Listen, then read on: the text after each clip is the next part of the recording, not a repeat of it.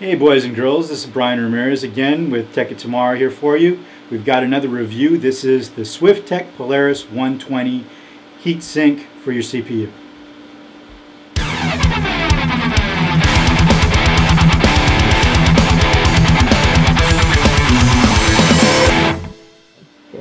Well, here we have for you the Swiftech Polaris 120. It's already set up on the test bench and we've had it running for some time now. It's been doing Prime 95.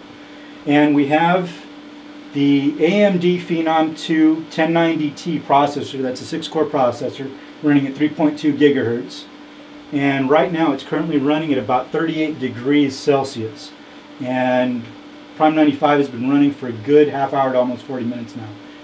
So you can see that this heatsink actually does a really good job of keeping the processor cool even when it's running Prime 95, which stresses out the processor to its full extent. Does not run all that loudly. We do have it running right now at maximum. It runs anywhere from 750 to 2500 RPM depending on how you have it set up on the motherboard. You can run it off of your motherboard header, or if you want you can even plug it into a 12-volt Molex connector. That's entirely up to you. Personally, if it were me, I would definitely have this running off of the motherboard header. That way you can ramp up or ramp down the speed of the fan depending on what you're doing.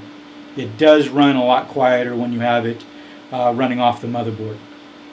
This has been the Swiftech Polaris 120 heatsink and fan. One other thing that I have to mention is that this heatsink and fan comes in at about $60 retail, which for its price is actually really good. This is going to give you performance in the range of heat sinks that cost anywhere from $15 to $20 more. So what you're getting is something that really comes in at a good price and is going to give you good value for your money. Thank you so much for watching, and don't forget to subscribe.